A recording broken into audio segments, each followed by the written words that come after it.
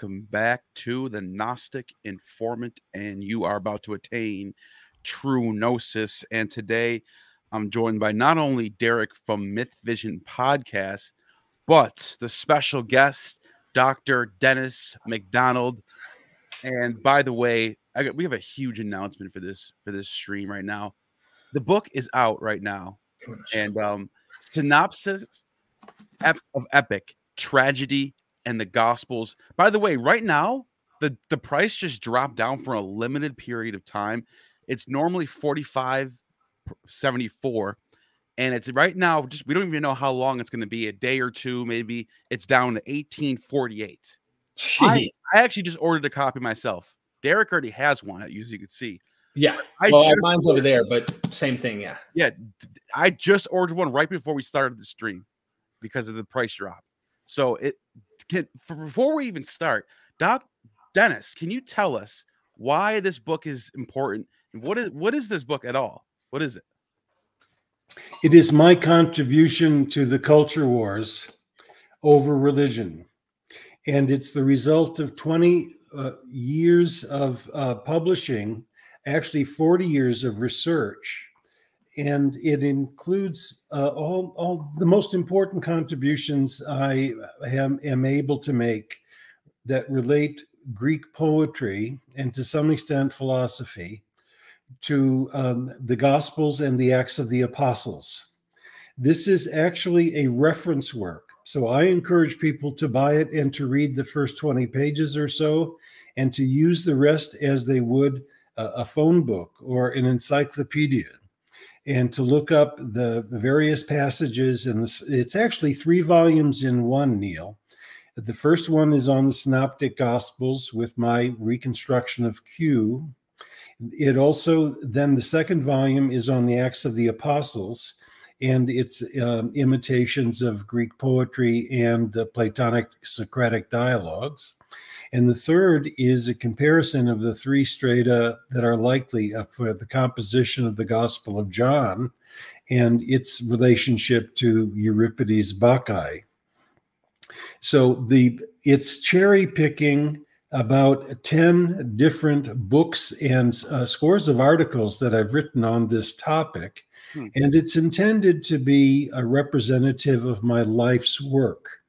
It's more a reference work than it is an argument for my position, though there's a follow-up book that I'm writing right now, which is an argument defending the methodologies I use for not only comparing the Gospels and Acts to Greek poetry, especially to Homer, but also to emphasize the recovery of the lost gospel Q.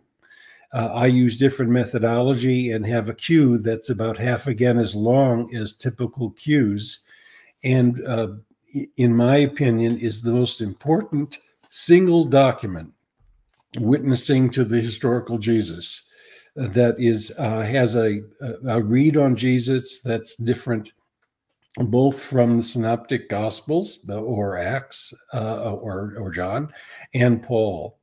And I'm glad to talk about any of it, but I'm so proud of it. Mm-hmm. I'm proud not only of my work, but of Chris Crawford, who's the technician who helped put this together, to my brother Peter, who's a linguist and a Hebrew Bible scholar, and who is able to do technical assistance. And also I appreciate Amazon for publishing the book. I've had to create my own press in order to get this out because commercial presses and academic presses have rejected it. I tried to get it published by almost 10 different, I think 8 different publishers. And they all rejected it because it was too long. They didn't think there was a sufficient market for it. And I really think they're wrong. I think let's prove them wrong. Yeah, I think there is a market for this kind of thing. And especially at the price where I'm able to take the big slice out of the price. Some of my books, if you scroll down on the Amazon site that you have there, some of my books sell for more than $100. And this one's comprehensive of those books and is sell for under 20 for a bit. Yeah, this classic right here that's 79. Yeah, $60. Yeah, so Well, if you keep scrolling down, you'll get to $85, $90, $91, $100 for this one. These are all academic stuff, but yeah, that's so this you're getting all of that, all of these books that you can find for $100, $65, $90. You have all that stuff pretty much right here. In one book for the price of $18. Yeah, I mean, obviously there are some things he has to highlight and dwell on when he's doing a special, like in the other books, he might specialize in a particular area and go exhaustive, but you get the gist of the arguments on all of these. And sometimes they're very exhaustive, even in this book itself. But what I think that's really, really interesting about this book so far, and I'm just highlighting my favorite parts, is you're literally giving the narrative format, and you don't have to be an academic to get what's going on here and to see. I mean, I didn't know how good this book was. I bought it last week. I barely glanced through it. And then we're doing the course, right? Because we're doing an actual college course on the Greek epics and their influence in the Gospels. Mimetic course. Right. And if you're a person who's like, whoa, this is a little hard for me to get through. Do you get to have an audio book?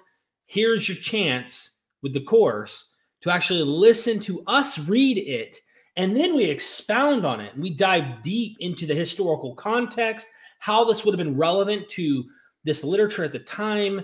I mean, it gets really complicated, but it also is very good deep dive. And I'm going to just say this up front. And of course, I know there's going to be questions that are going to come and people are going to want your thoughts, but this is me speaking. You guys know I've been influenced by Dennis's work, or at least I've been like, you know, there's certain examples where I'm like, I think he's on to something. I really do think there's something going on. And if I were to like where I'm at now, where my confidence was when I first said that, I'd say I was at like a 65, 70%. Like, I'm pretty convinced, but I'm not like a guy who's going to go knock on your door to tell you, listen to the truth of the mimetic connection to the gospel.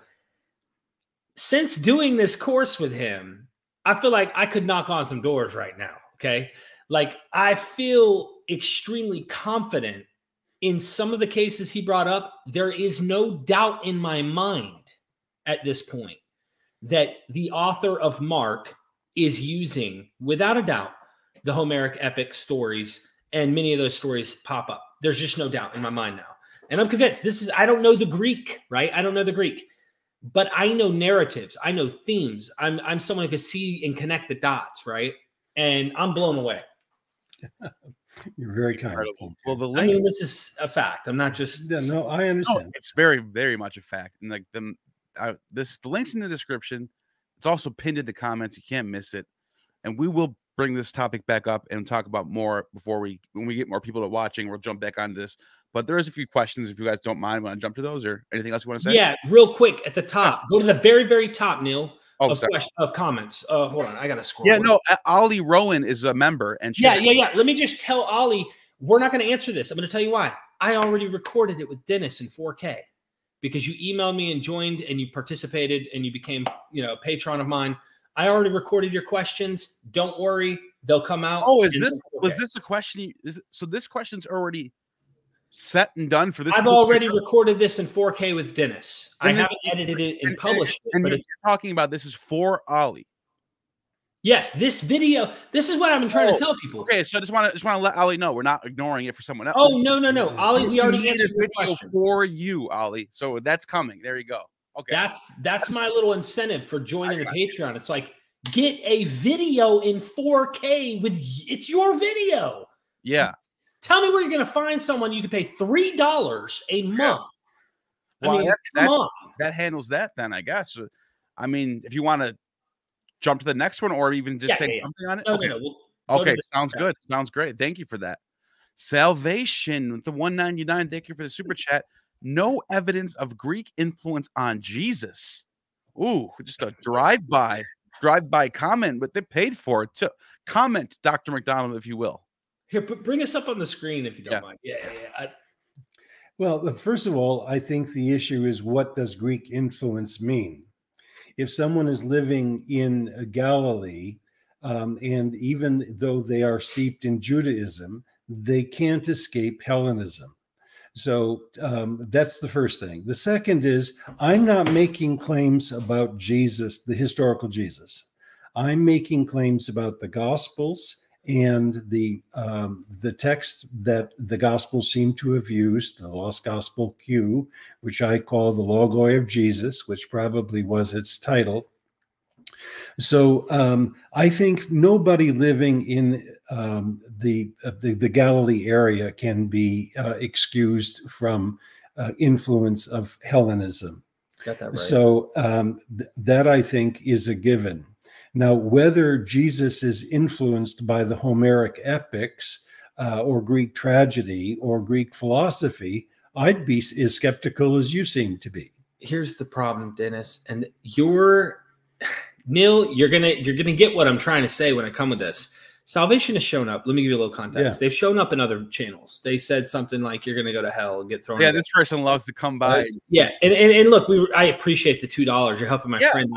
I'll take anything. If you want to say you're a big boogeyman, I don't like you, pay me. Cool. Check this out.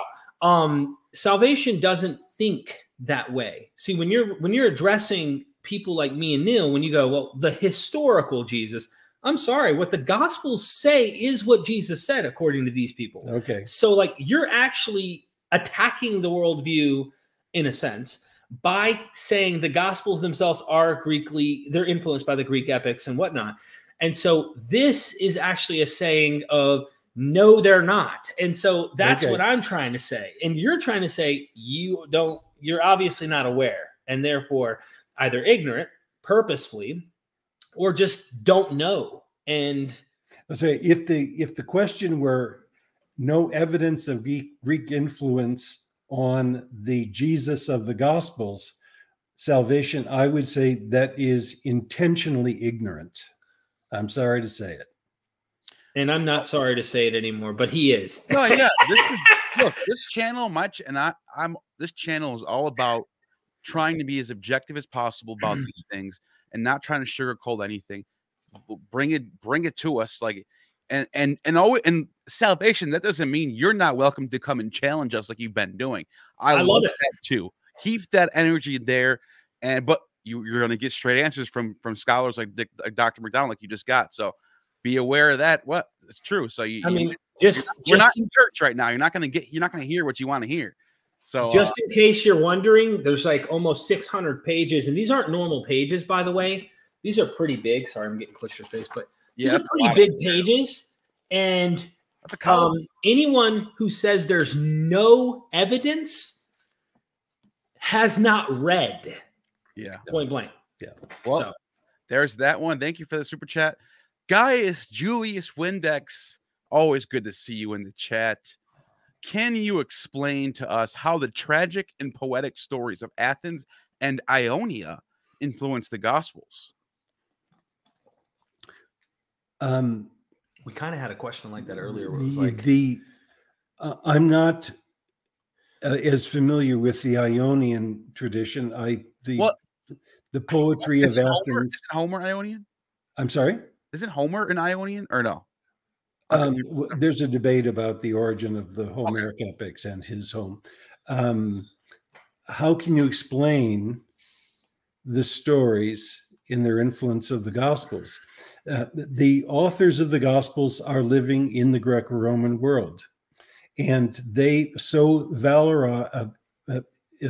are taken by Jesus that they want their depictions of Jesus to be competitive with the heroes and deities of the Greco-Roman world. And to do so, they write counter mythologies. These are called syncrasies, that is, comparisons of, let's say, Hector or Odysseus or Heracles and Jesus to show that Jesus is more compassionate, or he has more divine qualities, or he is stronger, so that it's a part of early Christian identity formation. So these stories are foundational mythologies written over against the mythologies of the Greeks that are around them. And Homer is everywhere in ancient literature and in education. And it's inevitable, I think, that Jews and Christians, by the way, Jews do the same thing. They imitate Homer also, sometimes even to oppose Hellenism. And so there's an irony there, to be sure. That's why they're doing it. It's to create foundation mythologies for their communities, to claim that Jesus is a divine agent, and to give support to their communities that are struggling for identities in the Greco-Roman world. Wow, incredible. Thank you for that question. Incredible answer. I appreciate that as well. And Ricky Johnson, just want to give you a shout out for that super sticker. I really appreciate that. You know, you can always tag a question on at the end if you want, but I appreciate that as well. Thank you for that. I'm looking for more questions. I think we have a couple more. Let's see what we got. Super chat your questions for Dennis, everybody. Yeah. We only have him for a short period of time, but the poor you always have with you. Imposter, Sir Spence. Thank you for that. Is Jesus a Jewish Socrates? Why or why not? Oh, in many ways he is. And the analogies can be artificial, but they are extensive potentially. Neither Jesus nor Socrates wrote anything. They were both heroes of the moral world, and they died because of greed and misunderstanding. Their followers, with cognitive dissonance, I suppose, cherished his memory and wrote, Aristophanes wrote plays about Socrates, the frogs, in order to mock him. We have dialogues of Plato that record, or at least imagine, his conversations with many people. Xenophon writes a defense in the Memorabilia of, and in the Apology of the trial and the teachings of Socrates. Just as the gospel authors write the stories about Jesus's teachings, the tragedy of his death, and so on. Both of them then had initiated traditions and institutions, so that Plato's Academy owes a great deal to Socrates. So in a different way do our Stoics. But of course, the Jesus movement stimulated a number of different spin-off religious groups, and they produced their own literature, including apocryphal literature. So the similarities between Jesus and Socrates are quite amazing. They're also amazing if we can trust the content about what people said about what Socrates said and what Jesus said. They challenged the religion of the city or of Judaism, and it was their challenge to those expectations that caused them to be killed by people who didn't like social upheaval. So just as Socrates was killed for polluting the youths of Athens and for introducing new deities, so Jesus could be accused of introducing a new understanding of Jewish law and corrupting people who were attracted to his message.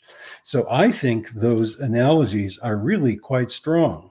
And if you add to that the assessment of social identity theory, what happens in groups, philosophical and religious groups, is they identify with prototypical leaders that represent the moral values and teachings of the community that then forms the identity of these groups and allows them to identify themselves as different from various outgroups. Mm-hmm.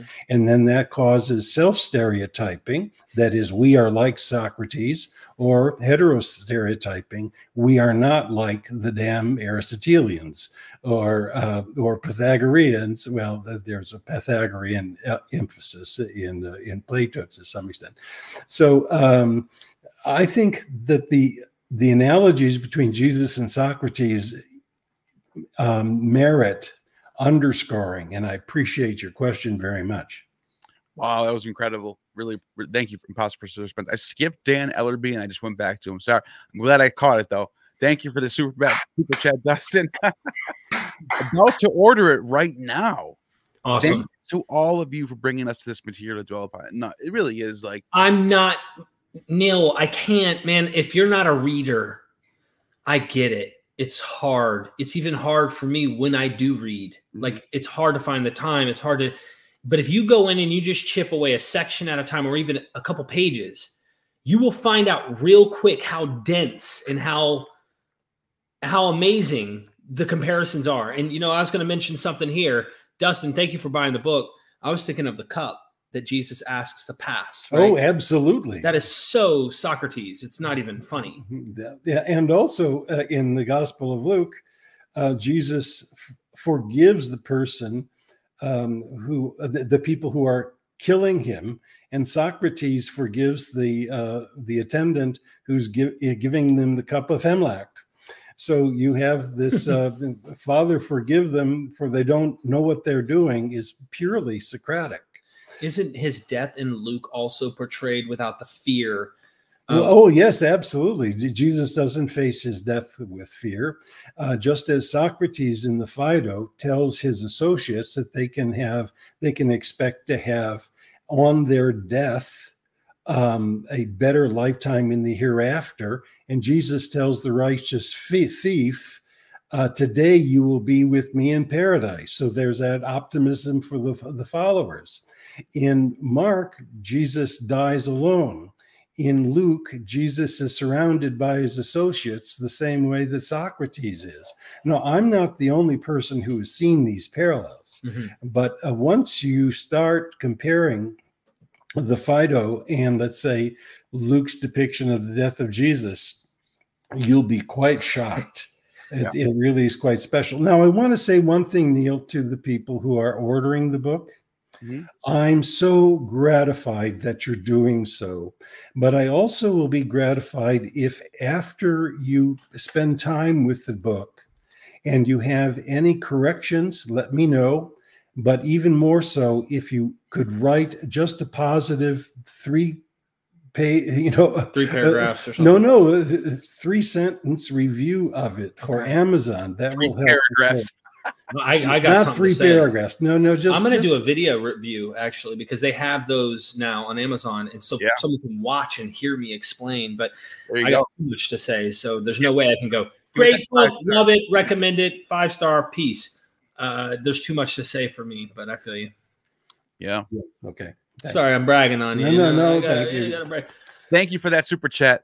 Muslim Apologists. By the way, Muslim Apologist has his own channel, and I'm a fan of people who jump into the marketplace of ideas and, you know, hold their ground. And a Muslim apologist, he does a lot of videos very critical of Christianity and sometimes Judaism, and, you know, how Yahweh might be a pagan god, but Allah is the real true one God. I love that kind of content, even though I might not be aligned with Muslim apologists, but I still like to see his arguments in this marketplace, in this arena. It's really fun, and I'm glad you're here watching me right now. That really makes me happy. But thank you for the super chat. Did Philo of Alexandria influence the Gospel of John? I'm going to parse that question a little bit. No, I don't think Philo influenced the Gospel of John if we're talking about the Philonic corpus. But I do think that there are things in the Gospel of John that will remind one of a Jewish form of Middle Platonism. Now, but I don't think they're as extensive as John's indebtedness to Dionysian religion and the Euripidean play, the Bacchae. But what you're identifying is that the Gospel of John and Philo of Alexandria are both drinking from the Septuagint to some extent, and are philosophically sophisticated. So one can see this, for example, in the Gospel of John in the famous prologue, where the Logos has come into the world and is doing so to give gift after gift, and he gives life and so on. Philo is very concerned with the Logos and in treating it in a Jewish context. So your question is learned, and it's clever. And I do think one can make a case that there are echoes of the kinds of Jewish Middle Platonism that we find in Philo in the Gospel of John, but I wouldn't want to talk about it as influence. Incredible stuff. I love it. I love the question. Very good question. And don't forget, right off the bat, in the beginning is the logos. A lot of your English translations will say the word with a capital W. When we go back to that Greek, it's the logos, and that's the logos that you see in Philo. So there's also that too. Don't forget about that. And I love the question. Thank you for that. Hey, actually, Neil, if I might, in my view, the title of the Lost Gospel Q was the logoi, or sayings, of Jesus. Wow. The beginning of the Septuagint of Deuteronomy is, these are the logoi that Moses spoke in the wilderness. The Hebrew title of the book of Deuteronomy is Hadabarim, the words, and they're the words of Moses. Ooh. When you get to the Gospel of Luke, Luke's prologue says, Theophilus, I'm going to write these things so you may be sure about the logoi that you have been taught.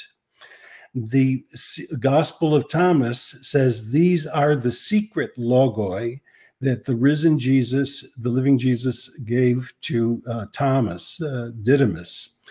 So the idea of logos or logoi is deeply embedded in the gospel tradition. And I think logoi comes in the Q document as an imitation of Deuteronomy. So this notion of the logos in the Gospel of John is personifying the word. So it's no longer the word that Jesus speaks, but he himself is the logos that comes into the world and speaks to it as a divine agent. And that's a bit different from the way Philo treats the logos, but it's not all that different, because the logos in Philo plays a function very much like Sophia in Jewish wisdom. And of course, Neil knows the importance of logos and Sophia in Gnosticism. Yeah. So you've got this really clever matrix and history of the use of a word that now in John becomes personified. And there are places in Philo where the logos plays a personified function. And certainly in Gnosticism. Yeah.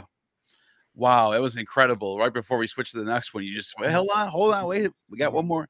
That was amazing. Good stuff right there. Muslim apologists, I hope you clip that and make that into a video for like a short or something, because that was some good stuff right there. Thank you for that. Seth, hi.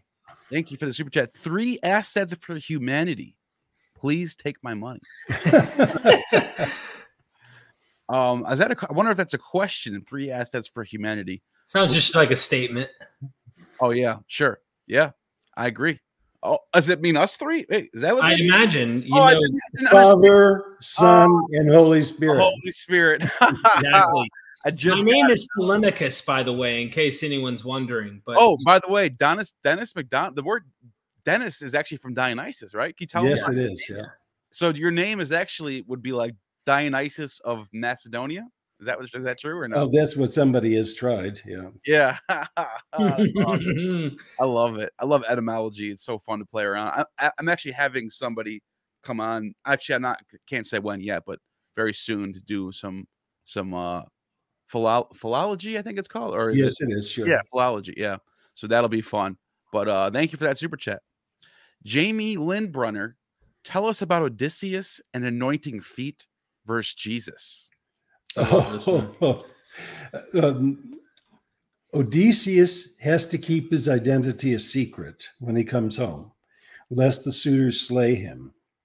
And he's able to keep his identity secret except to tell Telemachus that he's returned home. And he can't keep his identity a secret from his dog, who sniffs him and can tell that it's the master, and then he dies immediately. But Penelope wants to show Odysseus the beggar hospitality. as a visiting poor man. And she invites Eurycleia, whose name means renowned far and wide, to wash the feet of Odysseus. And Eurycleia was his old nurse. In his youth, he was gored by a boar and had a thigh wound that left a big scar. And while Eurycleia was washing his feet, she recognized the scar. And because of that token, she knew that her master had returned. And thus he had to say, don't tell anybody that I'm back, because if you do, they're going to try to kill me. So Eurycleia was able to manipulate the female slaves to put them in line for the slaying of the suitors. Odysseus reveals himself to two of his male slaves, and they, as well as Telemachus the son, are going to slay the suitors. So what happens in the Gospel of Mark? A woman comes to Jesus, and she recognizes something about Jesus that others do not. And she anoints his head in recognition. And Jesus then says, what she has done will be announced wherever the gospel is preached. In other words, she will have renown, widespread renown. That's the name of that's what Eurycleia means. Wow. When Byzantine poets retold the gospel story, they used lines from the Odyssey, the Niptra of Eurycleia's washing, and they exploit the image of having Eurycleia, that is widespread renown. So in this case, Mark is advertising his Homeric imitation. He wants people to see that the woman who's anointing Jesus is playing the role of noble Eurycleia. Wow. There's so many levels. Every time I hear that, I just forget how profound that is. That sort of retelling of a story that's held sacred to the Greeks. You know, it's not copying or plagiarizing. It's a retelling. They're applying it to Jesus. Jamie, that was a great question. Yeah, I love that. There's a couple more. Thank you for that, Jamie. Let's get to the next one. Is Max the Confessor. Thank you for the super chat. Not totally in your wheelhouse, but does the Wisdom of Solomon have a lot of Greek parallels? Oh, yes, it certainly does. But it's not the kind of parallels that we would have from Greek poetry. It's more from philosophy. And it's not citation so much as Hellenistic, Middle Platonic, probably Middle Platonic and somewhat Stoic wisdom. But yes, you're on to something. That I'm not an authority on the Wisdom of Solomon by any means, but it often is used as an example of clever Hellenism inside Judaism, attributed in this case to the Wisdom of Solomon. Excellent stuff. Thank you for that super chat. Moseon, like him. Thank you for the super chat. Thank you all. Do you feel the lack of classical education in the modern age has led to a demise in civics and democratic vitality? Christian nationalism on the rise and anti-intellectualism? Ooh, that's a deep one. Damn, we talked a little bit about this already. Well, I think there's no doubt about it. In our universities now, STEM has overtaken, and capitalism has overtaken humanities.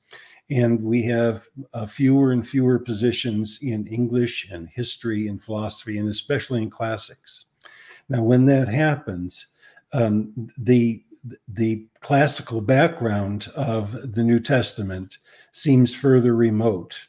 And people then read the New Testament as if they're reading science, because science is what they've been exposed to in school.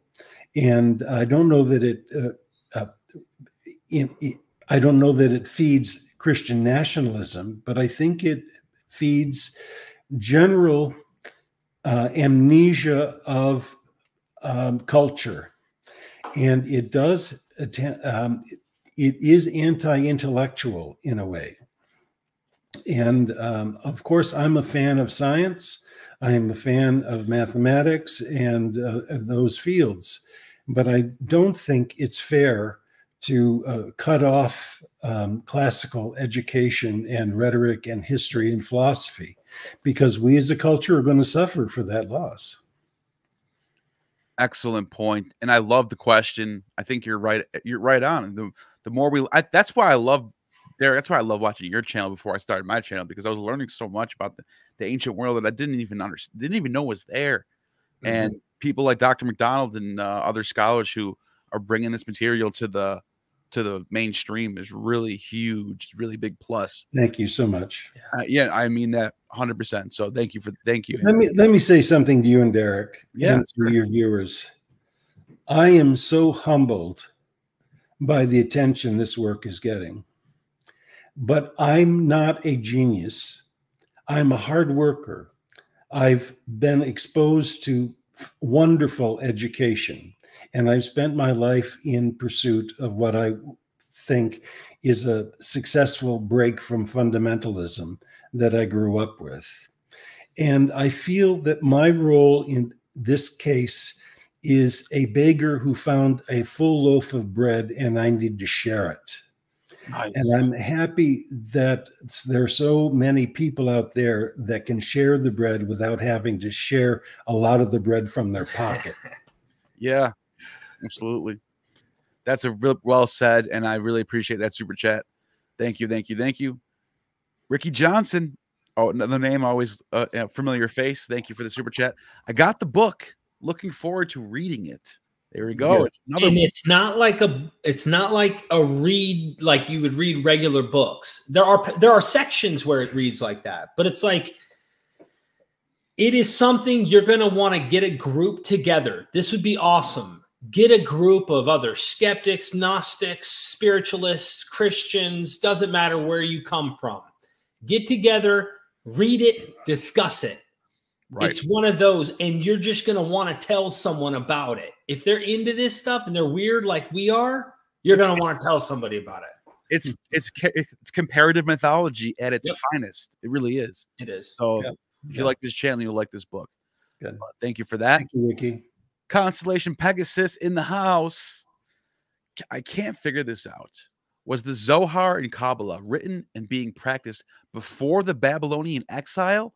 If not, then Jews today must be practicing a form of Babylonian magic. Was it all oral tradition before the defeat? Oh my gosh, that's so out of my wheelhouse. I don't know how to respond. My understanding is that there were forms of Jewish esotericism that go way back, but they were not a characteristic of typical Judaism. And I really don't know what to say about it. I think the evidence is either non-existent or quite thin. But you do find elements of at least of Jewish mysticism at an early point. And it's quite possible that there's a line to be drawn from that.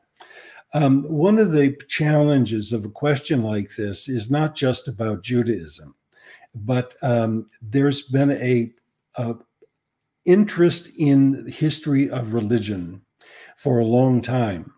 And the question is the history of religion linear or is it sporadic?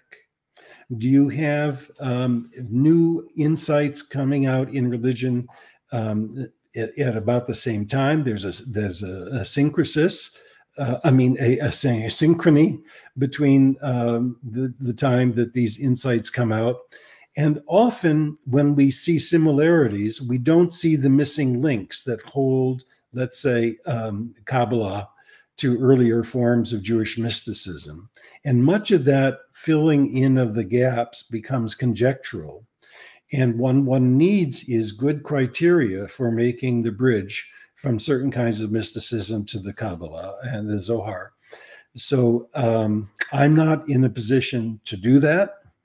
I respect very much the scholars who study this, but I think they would concur that often the gaps in the history of religion are difficult to establish. This is one reason I like mimesis, because mimesis actually allows one to see what the bridge is between one text and another.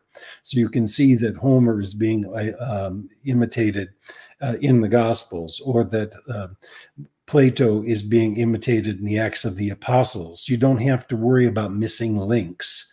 You have direct contact between these texts. And I wish one could have that in other disciplines, where you can see a literary mimetic connection from one text to another, so we don't have to be guessing about missing links. And if I can just tag on to that question to kind of answer, from what I understand, the Zohar and Kabbalah are late documents. That's right. That doesn't mean there weren't mystics, but there's always been mystics. So, you know, just like if you go to Freemasonry, they're going to say, we go back to King Solomon. Yeah. Come on. Okay. Now, they say their tradition goes back. I mean, everyone wants a pedigree. Everyone needs a foundation mythology, and they stretch themselves way back. But historically and evidence-wise, there is no evidence of that continued tradition. Simple fact is, there's always been a mystic. So there are mystics. And by the way, the term, the Babylonian exile, there's the Babylonian Talmud, but really that's actually just a Talmud that is, of course, in the CE, the Common Era, that is developed in the region of where Babylon was located. And of course, you have the Jerusalem Talmud as well. Two different Talmuds, you know, being developed in different locations, and one is being taken place where you could say Babylon was. But the idea that this goes way back, there might be some tradition. There's no evidence of it actually going back. That's what I'm trying to say. Yeah. Couldn't have said it better myself. Thank you for that. Thanks, Derek and Dennis, for that. I got the book. Oh, did I just skip this one? Okay. Yeah, but I'd like to see it again. Yeah. Oh, it's Chris Addy. There you go. Thank you, Chris Addy, for the super chat. I just got my copy. Just skimming it, I feel smarter. Woohoo! That's the effect that Dennis MacDonald puts on you. Oh, we forgot to mention that if you don't want to be smarter, you can use the book as a weapon. Nice. So it's heavy. It can defend you. You can wear it, get some duct tape, wrap around your chest under your shirt in case you get shot. It's bulletproof. There's a lot of uses for this book in case you ever don't want to read it. Thank you, Chris Addy, for that. That's great to hear. Great to hear. Rat King, my good friend. We're always texting back and forth. He's into the same stuff I'm into. Thank you for the super chat. I have just attained true gnosis. Thanks for all your hard work, Gnostic Informant. Well, thank you for watching, and we'll be shooting back and forth later tonight, I'm sure. And it's always good to see you around, and thank you. Really appreciate that. Ilyas Almadi, thank you for the $10. I'm actually interested in how Acts mimics the Gospels or vice versa. Can Dr. MacDonald speak to us about the parallels between what Jesus does in the Gospels and what Peter and Paul do in Acts? Interesting. Well, and that's been well studied. Yeah. Because what the Acts of the Apostles does is to create a chain of authority that goes from John the Baptist to Jesus to Peter and the 11 at the beginning of Acts. Then from there, we find Stephen to play an interesting transitional role. And then we find Paul, who was the persecutor, and then he becomes the primary a point of attention in the Acts of the Apostles. And then in chapter 20, he lays hands on the elders of the church in Ephesus and says that they are now the ones to be the guardians of the flock. And we have in the pastoral epistles this issue of laying on of hands as well, which is a way of transmitting authority to the future. In the Gospel of Matthew, it's Peter who is the one who establishes that authority. In the fourth Gospel, it is the beloved disciple who does so. In the Thomas tradition, it's Judas Didymus Thomas, who's the one who receives the revelations and takes it forward. But in order to establish the similarities between the characters in these in this chain of authority, things that Jesus does gets repeated for Peter and Paul, and potentially with the elders. So, for example, Jesus, Peter, and Paul can exorcise. Jesus, Peter, and Paul all convert a Roman authority at the beginning of their ministries. So in the case of Jesus, it's the centurion's son. Mm-hmm. In the case of Peter, it's Cornelius. In the case of Paul, it is Sergius Paulus, which is when he changes his name. And they all heal dead too. They raise the dead. They all can interpret scriptures, so that in Luke, Jesus opens the book of Isaiah and reads the promise of a victor coming in the future. Peter interprets the Bible, and so does Paul in chapter 13 of the Acts of the Apostles. And they draw their own histories of Israel. And by the way, Stephen does too. Stephen gives a history of Israel and gives his life for it.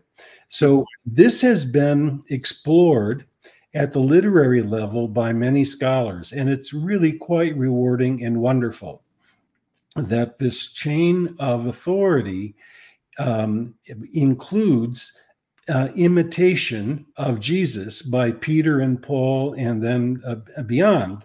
So when Paul lays hands on the Ephesian elders, he tells them to do what he does, and he's been doing what Jesus and Peter has done. So this question is really very rich. Yeah. And I could point you to some literature that will really thrill you, I think, because your question, it'll just verify that your question is right on target. Mm-hmm. And to put it simply, for those of us who are shocked to find out, all of the Gospels disagree on who the authority is and the accounts in which how they happen. So if you're curious to go, oh, snap, for those harmonizers out there, even Christian academic Dale C. Allison Jr., who's a legit bona fide scholar, will tell you harmonizers, like harmonizing scholarship died, I think he said in like I can't remember what it was, 19th century. Like this is stop. So yeah. Christian apologists are carrying on a dead tradition. Yeah. Let's put it that way.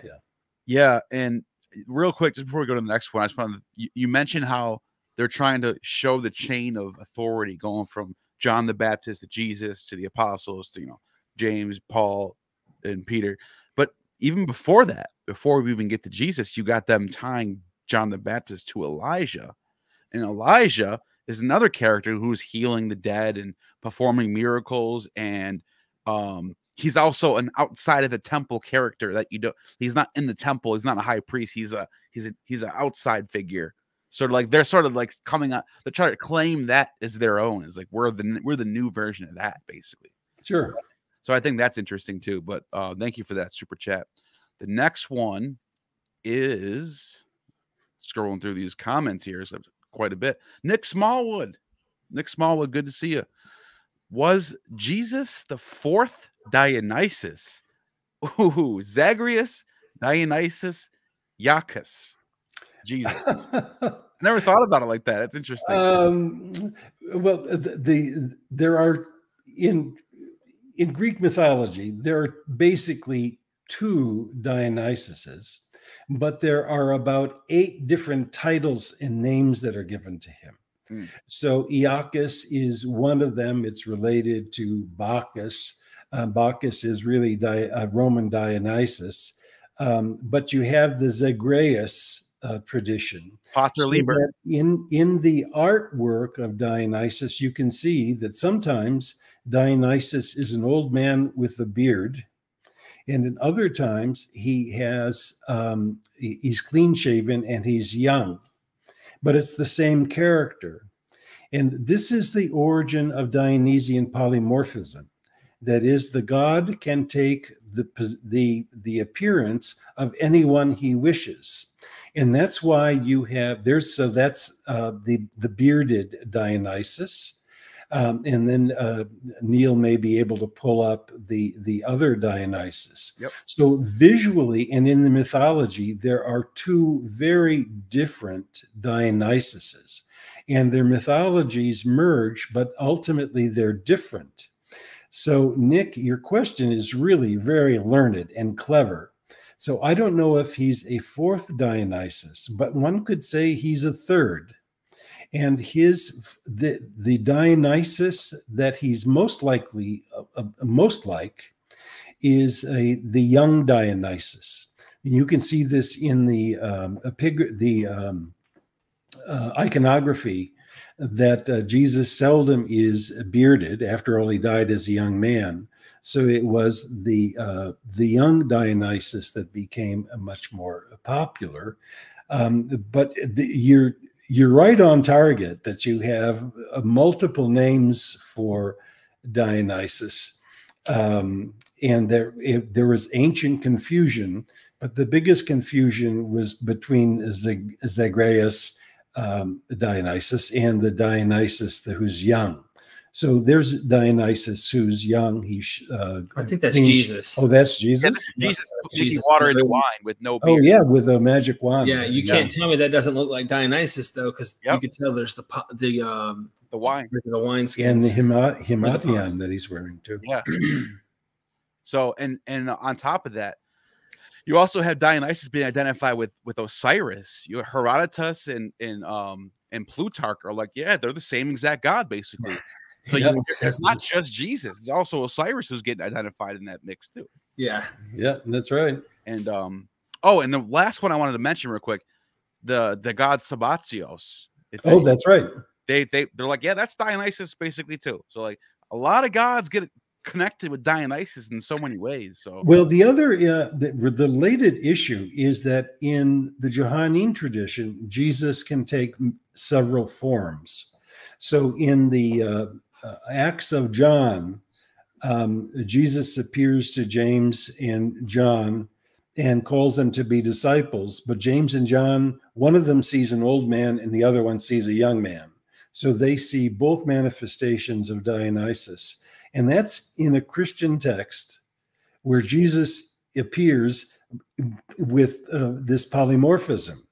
And it shows how divine he is, because there's no single human manifestation that can fully capture who he is to human beings. Wow. Incredible stuff. Great question. Very, very creative thought. I never thought it that way. That's a really interesting way to think about it. Thank you for that. Constellation Pegasus. Love seeing you in the chat as always. Thank you for that. What do you think of 1 Corinthians 7:40? Weird. Well, Paul is saying this to me. Can you remind me what First Corinthians? Okay, sure. Derek, you got it? Yeah, I got it. But she is happier if she so abide after my judgment, and I think also that I have the Spirit of God. Well, the wife is bound by the law, so as long as her husband liveth. But if her husband be dead, she is at liberty to be married to whom she will, only in the Lord. But she is happier if she so abide after my judgment, and I think also that I have the Spirit of God. I think I would interpret that in light of the apostles' view that Jesus is going to return soon, and that marital status should be considered stable for the time being because the end is coming soon. Yeah. And later on, actually, in that chapter, Paul says that the end is coming soon. I mean, three verses earlier, he says, nevertheless, he that standeth steadfast. Verse 38. So then he that giveth her in marriage doeth well, but he that giveth her not in marriage doeth better. But it's because the end is coming soon. Exactly. Yeah. I'm reading the King James. So I would say one should not apply this as a universal attitude to marriage, and not even for Paul. If we told Paul that the world is going to last for another 2,000 years, I think he'd reconsider. Oh yeah, well, that's great. That was a great. And I know you can't pin this down, but I tend to think the same of Jesus. And I know that you can't pin that down, which means you're in speculation land. But when the thrust of everything is heading in one direction, I think it would be hard. You'd be hard pressed to show Jesus wasn't like John the Baptist, like Jesus, like all the other apocalyptic figures. For me, right? Yeah, this is me, and I think there's plenty of other people who would agree. But anyway, that's my thoughts. Well, I think Jewish apocalypticism is the cradle of early Christianity. Yeah. And you have it in Paul. You have it in Sibylline Judaism. I call it Sibylline Judaism. Okay, you get those Jewish Sibylline oracles there. Oh yeah, that's right. Very apocalyptic. Yeah. But yeah, thank you, Constellation Pegasus. I clicked off your thing, but I didn't mean to. I was still talking. But thank you for that super chat. Appreciate it. Ali Rowan, as a member of the channel, has a great question here. Could John's gospel in pages like Matthew 7:13-23 be refuting a Dionysian-like mystery cult that was infiltrating the church households with their other gospel and different Christ? I'll read it to you. Yeah. Let me change this translation. I cannot. Well, just give me what the story is. Let me do a New Living because it's super heretical. All right, so here we go. You can enter God's kingdom only through the narrow gate. The highway to hell is broad and its gate is wide for many who choose that way. I think I'm in the right passage. Yes. But the gateway to life is very narrow and the road is difficult and only a few ever find it. Beware of false prophets who come disguised as harmless sheep but are really vicious wolves. You can identify them by their fruit. That is, by the way they act. Can you pick grapes from thorn bushes or figs from thistles? A good tree produces good fruit, and a bad tree produces bad fruit. A good tree can produce bad fruit, can't produce bad fruit, and a bad tree can't produce good fruit. So every tree that does not produce good fruit is chopped down and thrown into the fire. Yes, just as you can identify a tree by its fruits, so you can identify people by their actions. Not everyone who calls out to me, Lord, Lord, will enter the kingdom of heaven. Only those who actually do the will of my Father will enter the kingdom. On judgment day, many will say to me, Lord, Lord, we prophesied in your name. We cast out demons in your name. We performed miracles in your name. But I will reply, I never knew you. Get away from me, you who break God's law. Yes, Ellie, I think that's an interesting question. But no, I don't think it's refuting a Dionysian-like mystery cult. Almost every word in what we find in Matthew 7 in that passage comes from the Q document. And it's Matthew's read of the Q document, and it goes something like this. In the Q document, Jesus sends out missionaries to beg, to take nothing in their bag, and so on, and to live off of the generosity of the people where they go. But we know in the Didache, which is a part of the Matthean tradition, in my view, that was abused. And Paul didn't want to have part of that abuse, so he works for himself and does not rely on begging that way. So, but Matthew's treatment is somewhat different. He, like the author of the Didache, is saying, okay, there are people out there whom Jesus sent out as sheep amid wolves. But some of the would-be sheep actually are wolves themselves. And if you want to know who to receive and who not to receive, you test to see what the fruits are that they have. So that you test them, their fruit, and then you can tell if they, in fact, are representatives of Jesus or not. So I don't think it's a Dionysian-like mystery cult. I actually think it's more like a Q community mission problem, that the missionaries go out and have to beg, and not everybody who's begging is worthy. So you have to test them, test the spirits to see whether they are legitimate or not. Real quick, just jump in here, Neil. You can change the video to subscriber mode only, where subscribers can comment, just so you don't have to deal with the headache. Another thing you can do also is delay the chat by like 3 seconds, and it keeps these bots from being produced and being able to I think comment. the mods are on it, actually, because I'm just saying it'll never end. If I see that happen a couple more, one or two more times, I'm just going to do that. But okay, for now, I'll just leave it as the mods seem to be pretty good at that. thank you mods for getting rid of all the trolls and stuff. I don't understand what they get out of, like, what do you profit from going into comment sections and writing profane? What do you do? Are you getting paid for that? Like, what causes somebody to do something so weird like that? I just don't get it. What do you benefit from that? I just don't understand it. But thank you, mods, for doing your thing and helping me out. I really appreciate that. But back to our discussion. Ollie, thank you for that great question. Really good question. I really enjoyed it. So thank you for that. Constellation Pegasus is back with another one and says, I messed up. How can Paul know? You don't have to send another super chat. You could just say that. I am sort of paying attention, but I guess I could. I guess whatever. Thank you. Whatever. Paul, how can Paul not know if he has God's spirit? So this is, but in my opinion, it would be better for her to stay single. And I think I am giving you counsel from God's spirit when I say this. So it sounds almost like he's not too confident in what he's saying here. And I think I'm giving you counsel from when I say this, so from God's spirit. Yeah, I mean, you have that kind of expression elsewhere in the Acts of the Apostles, where it seemed good to the church and to the Holy Spirit. So in some cases, they're more confident. In some cases, they're not. I suppose Paul is trying to be honest there and to say that maybe he doesn't have God's spirit. I don't know. But the appeal to one's own judgment and to say we have God's authority for it is a pretty mighty claim. And I wouldn't take it too seriously. Thank you for that super chat. And the next one's from Penny Dreadful. It's a cool name, by the way. Thank you for the super chat. How have you stayed so motivated in your study? Wow.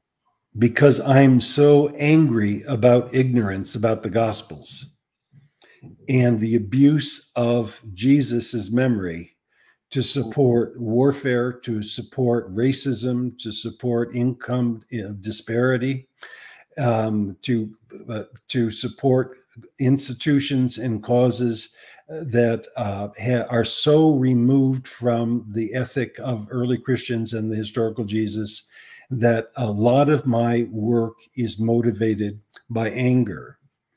But I also want to give you wisdom from a Jewish teacher that I had in Israel. He was the information officer for Hungarian Jews during the Second World War. And Eliyahu had 20 cousins before the war, and only he and one of the cousins survived after the war. And he became an atheist because he said, I cannot imagine a God would allow just people to be executed like that by such tyranny. So then I asked him, at the time I was a fundamentalist Bible thumper. And I asked him, Eliyahu, then why do you study the Hebrew scriptures so much? He was my tutor in reading the Hebrew of the book of Job when I was in a kibbutz. And he said, there are three reasons that I read Jewish scriptures and that I'm happy to read them with you, Dennis. One is it's the literature of my people. So it's a part of my historical and social identity. It also contains human wisdom. And if I read carefully and critically, I can glean the wisdom of it. But also, I'm damn good at it. And I can tell you that that has motivated my career largely. I grew up in a Christian home, so the Bible is a part of my own historical identity. In these texts, I find gems of wisdom and understanding, and I read them critically, but that doesn't mean that I can't understand sympathetically some things in the text and live by them and own them. And much of that is the teachings of Jesus, such as the Sermon on the Mount, let's say. Wow. And the third is I'm damn good at it. And I'm hoping that my book can demonstrate that I'm not only good at that, but I'm good at trying to contextualize it in the context of Greek poetry, which also is a part of my cultural context. It's also a part of human wisdom.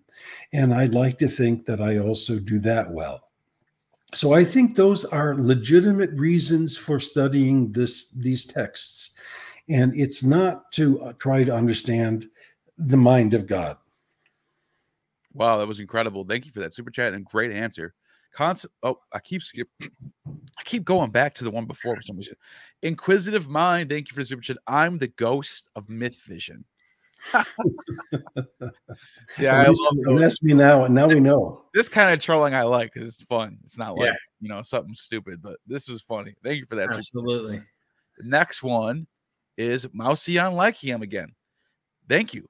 Prefer Aristotle as a tutor or Seneca? Good question. Well, Seneca for wisdom, but Aristotle for science. For a lot, yeah. And I think the advantage of Aristotle is that he wanted to craft ethics because of the way he understood life to be. It was an examination of science and living organisms, and not abstractions.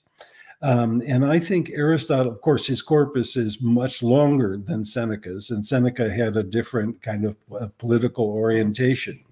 But I think the world is so much richer for Aristotle and the science that emerged from Aristotle than the Seneca more political interpretations.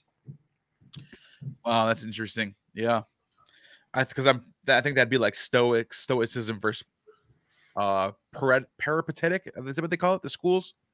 Aristotle. Peripatetic. Yeah, the peripatetic is the Aristotle school. Yeah.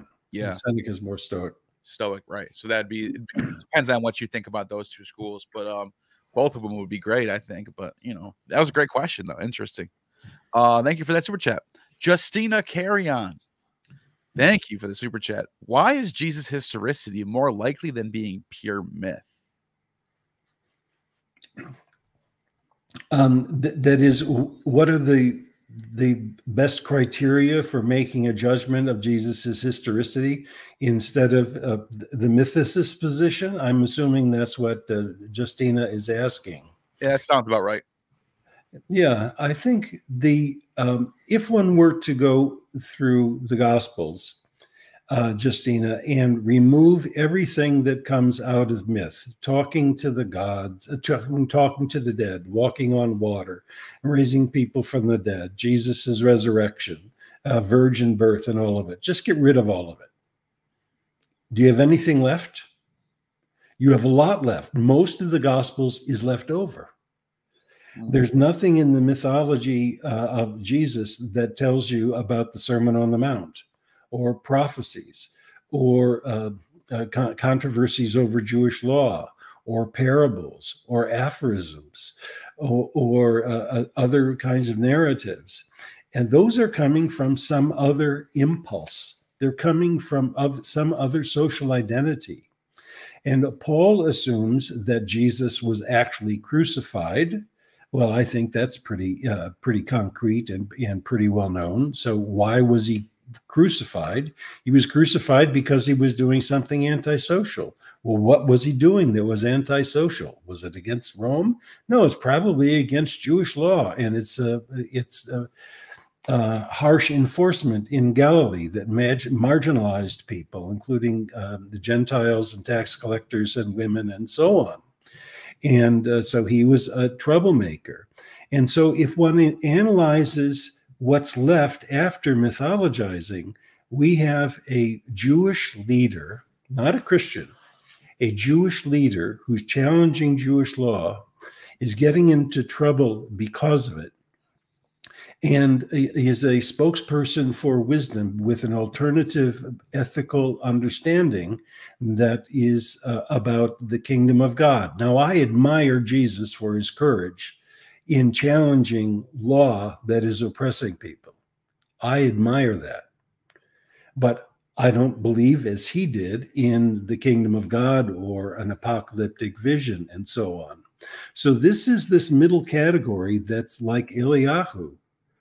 I find wisdom in these texts. But that's not an uncritical assessment of this. And I think we each have to make our own judgments about what is beautiful about the Gospels. And it could be the mythology that you think is beautiful about the Gospels. What I find beautiful about the Gospels is social ethics, the challenge of injustice, and the impulse to liberation, and Jesus's courage to challenge law when it marginalizes people. And by the way, I think that's something that American culture needs to have a big dose of, and that fundamentalism is tone deaf to, that I think we need to recover the moral vision of early Christians and not simply take as historical their mythologies. Well, that was a very good answer. Thank you for that question, Super Chat. Good question. The next one's from Tunnels AVA Sirens. Is Jesus absolute myth or just misunderstood?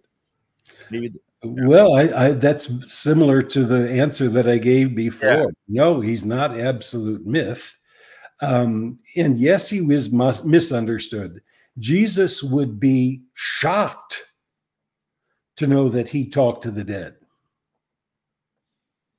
Jesus would have been shocked to know that he could walk on water. Jesus would have been shocked to think that he could rise from the dead. Or that his mother gave birth yes, or his mother gave birth to him because of the Holy Spirit. I'm sure Jesus would have been shocked by all of that. So yes, he was misunderstood. But the misunderstanding is understandable given the social conditions of the communities that valued his memory. That's lamentable. And by the way, it's that mythologized Jesus that has sustained the Christian church that's looking for eternal salvation through the resurrection and all that. I think we need to be searching for wisdom and ethics. Wow, that was great. Thank you for that. My bad for the delay. I'm looking through my channel settings to try to fix something, but it's okay. We can move on to the next one. Wow, there's a lot of you guys are dropping super chats on me like left and right lately. I just got to say I'm really grateful for all of you in this community. Me too. Yeah. I wasn't expecting. I haven't been expecting all these super chats past couple of days. Everyone's just dropping them on me. Like, thank you so much. So I appreciate that. Plus, I was sick for a while, so I kind of my whatever. I'm not gonna get into that, but yeah, I was sort of took a little hit in my pay because I got COVID and I was out for a while. But looks like everybody's been really helping me out. Masulian Lyceum, how can one highlight the diversity of antiquity classic studies, not just Europe, but how Africa and Asia was involved? That's a very important comment. Some of the diversity that we can add into the discourse obviously comes from Judaism.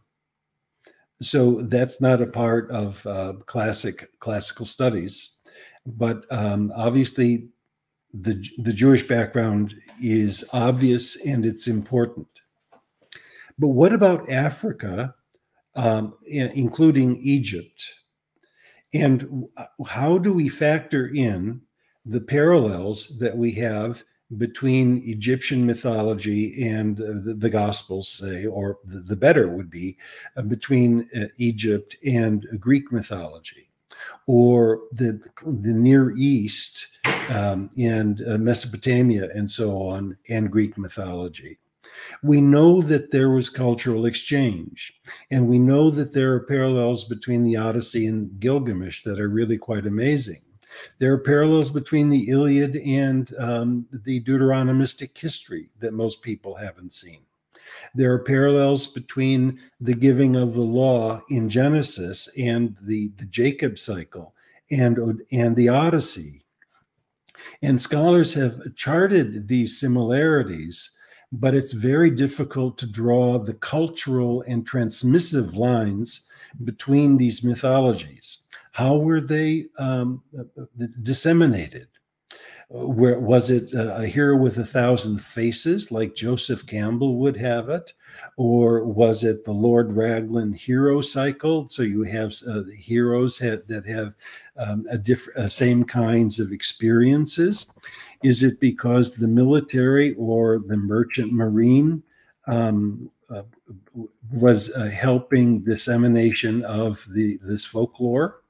And folklorists have in the past spent a lot of time trying to monitor the trajectories of stories from one culture to another. So, Musayan, I think the best way to talk about how to highlight them and to assess them is to say that when we have comparative mythologies, just to ask, out of which culture are we more likely to have had the origin of that story?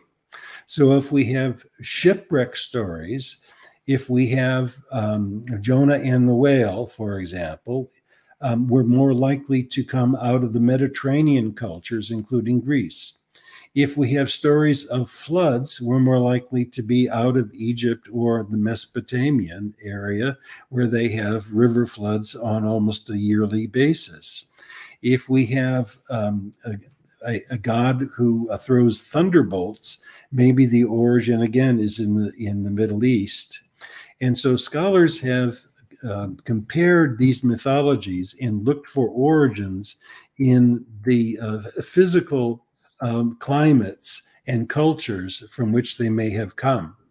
But I so appreciate your question that the study of antiquity and classics cannot simply be oriented toward Greece and Rome. It has to include the East. It needs to include Africa and Egypt. I don't think the kind of Afrocentrism in classical studies is the way to go. But I do think we have to be open to cultural exchange in antiquity and see how various groups may have shared their mythologies and tweeted them. By the way, I want to say one thing about Joseph Campbell. Joseph Campbell's theory about the hero with 1,000 faces is very good from a Jungian perspective in talking about how mythology works on the human psyche and in society. Yeah. It is not good in identifying the differences between those mythologies. Good point. And so what folklorists called ecotypes, that is household variations on mythologies. So many cultures have mythologies of dying and rising deities. So what? That has a psychological function that says that human death and life is not the end of things, that we can be hopeful of an afterlife. But the expressions of these resurrections and afterlives are extremely different, and they're rooted in societies with different images and so on. So we really need to enrich classical studies and the study of the Bible with attention to cultural diversity. Thank you for that question. Wow, thank you for that. That was a great answer. And I just real quick, just want to let you guys know that the book is available. The link is in the description, and it's also pinned on the top of the comments. You can't miss it. I'm just telling you right now, it's dropped to 1848, but it's going back up to 45. We don't know when. It could be tomorrow. It could be a couple of days. It could be a week, something like that. But it's for a short period of time. It's dropped down. I just got myself a copy, and thank you for that. We have a couple more super chats left. I think there's 3 left, something like that. And let's get to those. But there you go. So with that being said, Safra Brico, thank you for the super chats. Thank you. If you take out the Greek and Hebrew references, then what is left? Why would one want to take out the Greek and Hebrew influences? That's who these people are. So I would say if what's left is, we're asking if it's divine revelation, I'm sorry to say I don't think that's what's going to be left. Let me infer here. I think I know what this question is getting at. What they're saying is, so the stuff that's drawn from the Old Testament, like Isaac carrying his wood, Jesus carrying the cross, Joseph getting sold for 30 shekels, Jesus getting sold for 30 shekels. And then you have in your like your scholarship shows the mimesis stuff.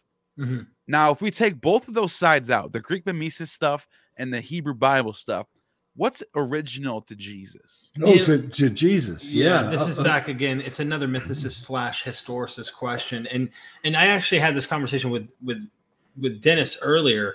And this is something that really I think is no matter what you do, if someone is convinced and they have to be a mythicist, no matter what, I've seen this happen. Like, all right, Dennis, we rip out the Greek stuff. Got it. We know that's legend, or it's rewriting a Greek narrative. Good chances this may not have happened, right? Oh, snap. We found mimesis to the Hebrew Bible. Whip that out. Where's Jesus left? Well, now, we got these rabbinic writings or teachings. Oh, well, I've seen this from Robert Price and others. They go, well, there's Hillel and there's other guys. And so maybe they're just borrowing rabbinic teachings. Like, how far do you want to go to just say everything is a concoction and creation and invention in the mouth of Jesus, and then create the whole narrative by borrowing from everywhere else? It's easier to just say, here's a guy. He's a Jewish guy. He's teaching things. He has a following in the Galilee. That's why you have the geographic location being used, even though the legend is that area. It's actually quite embarrassing when we went over in the course, when you find out they're taking the Mediterranean legends of pirates and ships and like literally the whole nine and put it into this little lake and call it a sea. You start seeing what they're doing. And so anyway, I think that's the implication here. Like, once you rip out these references, is there anything left? Well, I think that's the reason that recovering the Q document is so important, because that, I think, allows us to see a literary stratum that is unaffected by the mythologies and the obvious references to the Jewish Bible. And that's a layer of creativity that we need to, but otherwise I'll accept Derek's solution. You get what I'm trying to say, though? Yeah. Like, all right, so we ripped out the legend. Oh, well, we have these weird rabbinic teachings, some parables, and we would grant many of the parables are made up. My point is like, let's just say there's this Jewish rabbi at the bottom. What do you do there? Oh, well, he was invented also by other rabbinic people around. It's like you could do that with anything and then just walk away and go, well, it's all concocted and created. That's not what I want to do. Yeah. Right. Okay. Oh, I think I just figured out how to do subscribers only. Okay, cool. You just go into your studio on that specific video. So if you're not a subscriber, I'm not making you do it. I apologize. The only reason why I'm doing this is because we're getting a lot of trolls. So I'm just going to temporarily have this on. Right now, only subscribers can comment. I apologize. I'm not making you subscribe, but you could if you want to. But, I just have to keep the chat cleaner. Sorry about that. So I just did that. That's now installed. Thank you for the mods who've been really – I should pay you guys for all the work you've been doing. We'll get the rewards in heaven. Yeah. So thank you for that super chat. Thank you for that. The next one, there's two more left. Let's see. Two more left. Hold on 1 second. I have to go back up to the chat because I had to go down. Okay. Tunnels AVA Sirens. Thank you for the super chat. What was Jesus' true message from your study? Thank you for answering my questions. I've had here 10 minutes and agree with you and appreciate you. It's going to be similar to what I said before. That is that Jesus was a polemicist in the Q document about the law and felt that Jewish law was too restrictive and was marginalizing other Jews. And he believed that the Torah was given by God. And he also thought it was appropriate to obey the commandments. But it was not okay to insist that every commandment be handled by be followed by everyone. And it's in the Q document that we have the double love command: love the Lord your God, and your neighbor as yourself. And if you do that, you will live. But in Deuteronomy, it says you have to obey all the commandments and you will live. So Jesus is in his vision of the kingdom of God. There are some who are going to be least in the kingdom of God. They're in the kingdom of God, but they don't obey all the commandments, and that's okay. So it's redefining under the rubric of the kingdom of God what it means to be a faithful. And I think this is part of the Pauline mission. That's why he's trying to adjust Jewish law to accommodate Gentiles. And so I think there's good reason to think that that was the center of Jesus's message, is to make Jewish law more compatible to the necessities and vagaries of human life. Wow, that was incredible. Thank you for that super chat. Let's see what else we got. Oh, yeah, here's a good one by Nick Smallwood. What's your take on Jesus and the boy in the park? And they mean the Garden of Gethsemane. We just did a recording on this. This was in the course. The last one we did was what the naked running boy that was running, yeah. I think, or the one seated in the tomb. Either way, same thing. Oh, the naked youth who flees at Jesus's arrest? Yes. I think so. Oh, yes. It's an imitation of Elpenor in the Odyssey. And we actually have art that shows a naked Elpenor coming out of the netherworld to greet Odysseus. And we got to tell Dr. Amo. The argument is really pretty complex, and I know we're running out of time, so I'm leery about going into the details. But he's the naked boy leaving at the arrest naked, but he's the same character that appears in Jesus's tomb, now clothed. Both times he's called a neoniskos, a young man. In both cases, it's talking about what he's wearing.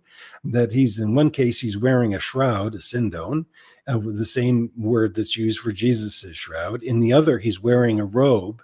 In one, he flees, hoping he doesn't have to die. And in the other, he's giving witness to the resurrection. So, Nick, compare the passage in Mark 14:51-52 with the young man in the tomb in Mark 16:4-8, and I think it'll just knock you down. Wow. Wait, can you just say that one more time? The two things that compare, the two passages? Mark 14. Mark 14:51-52, a naked young man, a young man wearing only a sindon, flees at Jesus's arrest. No, what's the one to compare that to? The end of the Gospel of Mark, Mark 16:4-8.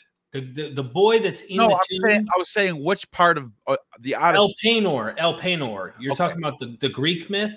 Yeah, you don't have the exact verse for that. No, it's actually he appears 3 times in the Odyssey. Once at the end of book 10, in the middle of book 11, and at the beginning of book 12. So he dies in book 10. He meets Odysseus in the netherworld in book 11. And Odysseus buries his corpse in book 12. And in each case, you can find echoes in the Gospel of Mark for this enigmatic character. Wow, that's great stuff. Thank you for that question. And if you go through, you want to get shocked if you're a biblicist type that's all about looking at the gospel comparisons, go check out the differences between the Gospels in their end with this issue. It's a young man. It's a young man sitting in the tomb that tells her, oh, he's not here anymore. He's been taken.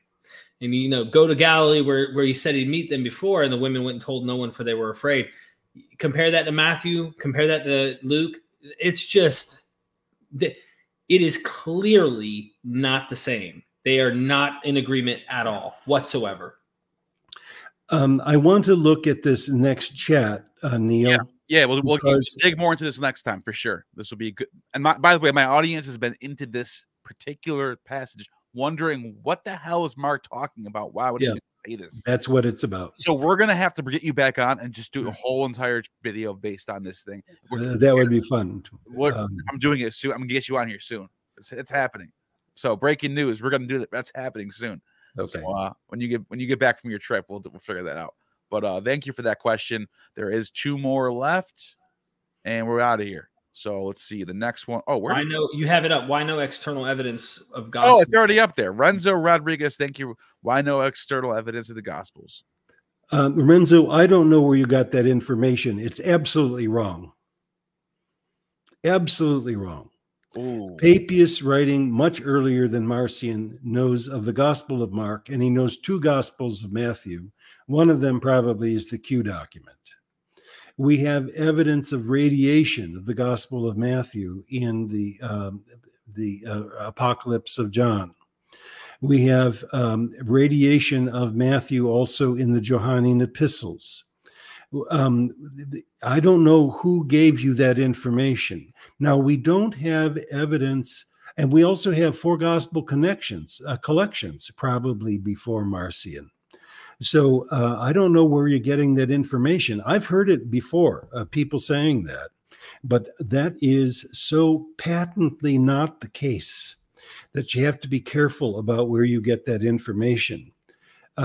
What we can say is Marcion may have been the first person to put together a New Testament that consists only of the Gospel of Luke and a small collection of Paul's epistles. So it may be that Marcion's responsible for the earliest New Testament collection, but it's not true that there's no external evidence for the Gospels before Marcion.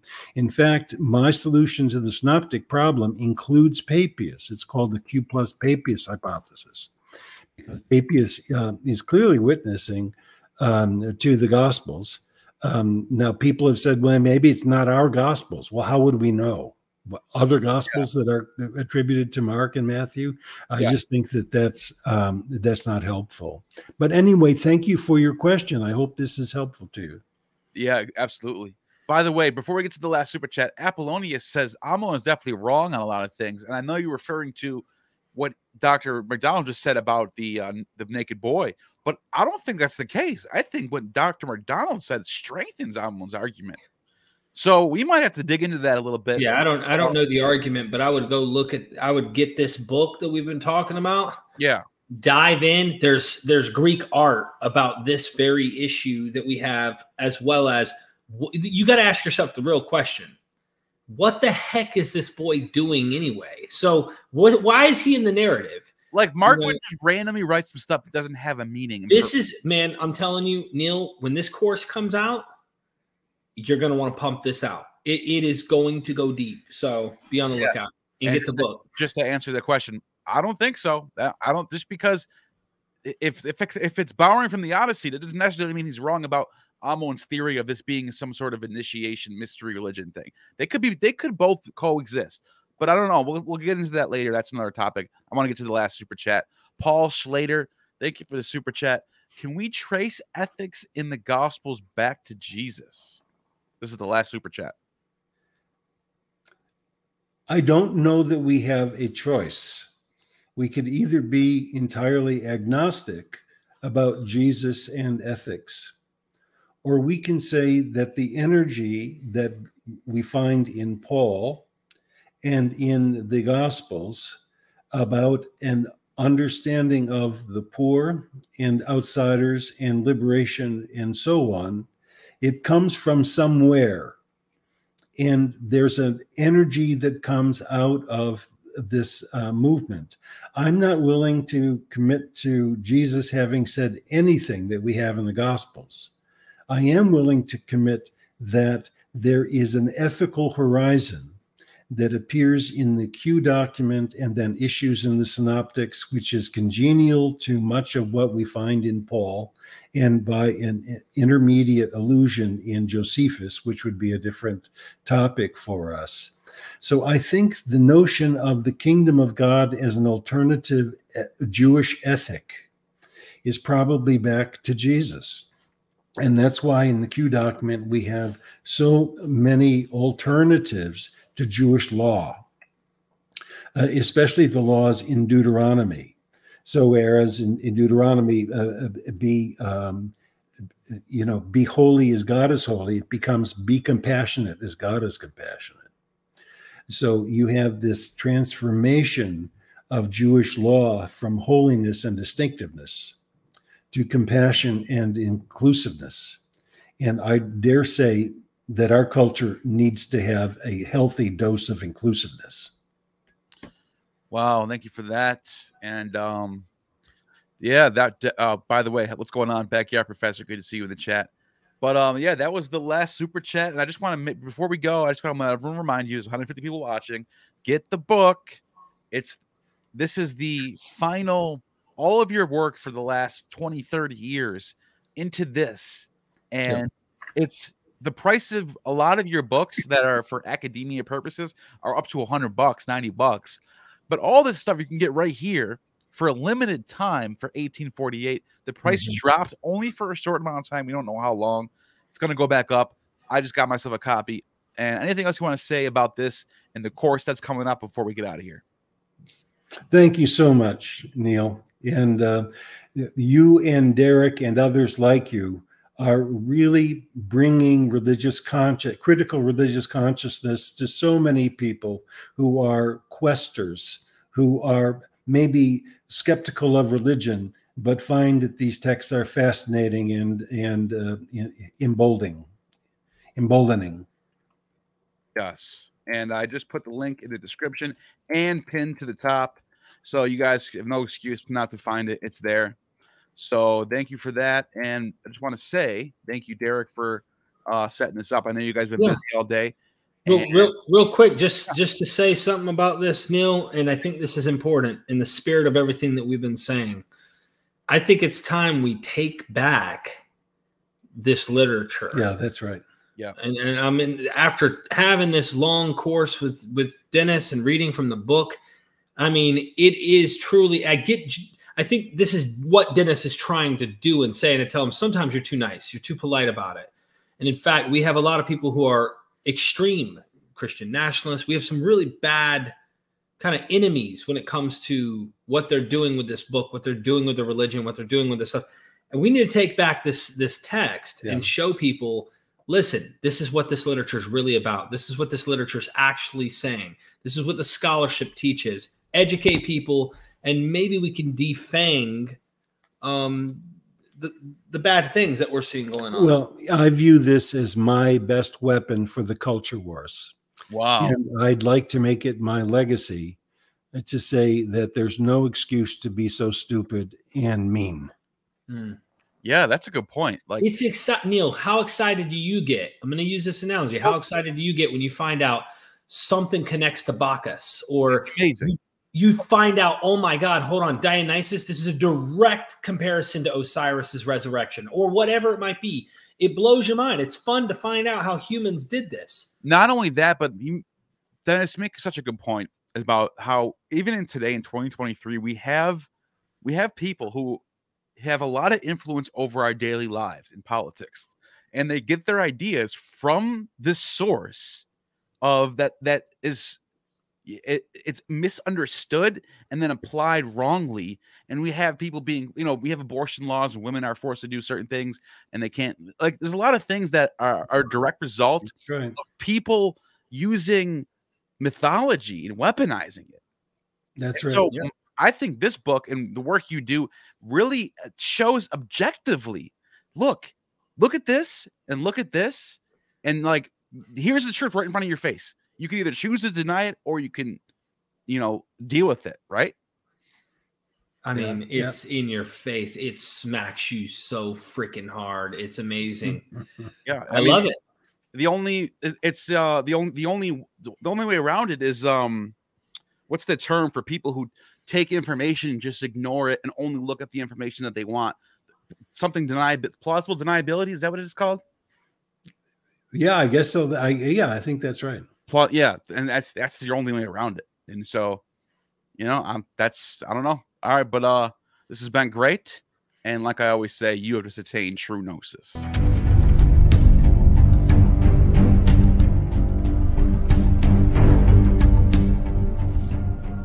You have just attained true gnosis. The demiurge has no power over